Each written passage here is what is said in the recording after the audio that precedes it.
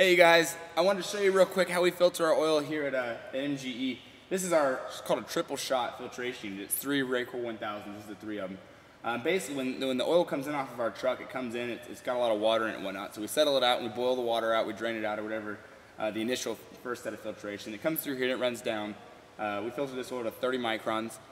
This oil right here, I can kind of show you with a close-up of this. I'm recording on my laptop, so it may not be real great quality. You can kind of see down here where the water's been separated out. If I push it back in the sunlight, you can see it better.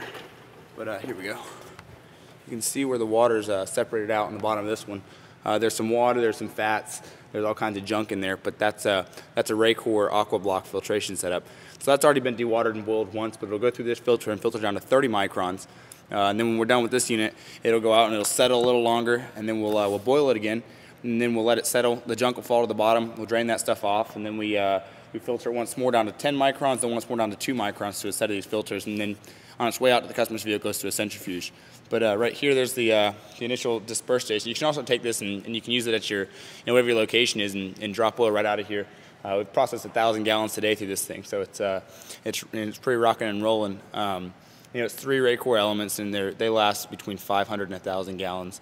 But that's the oil right there that we've processed down what's called stage 1 filtered, which has been dewatered and it's been run through the filter set once, and it'll go through 3 more times by the time it actually hits any customers' vehicles.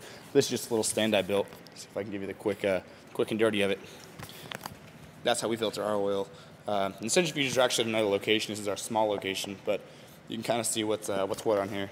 And yeah, so I guess some of you may have never seen me before. I'm Sam. This is the MGE shop. This is where we do some of the installs. Right now it's kind of a mess, but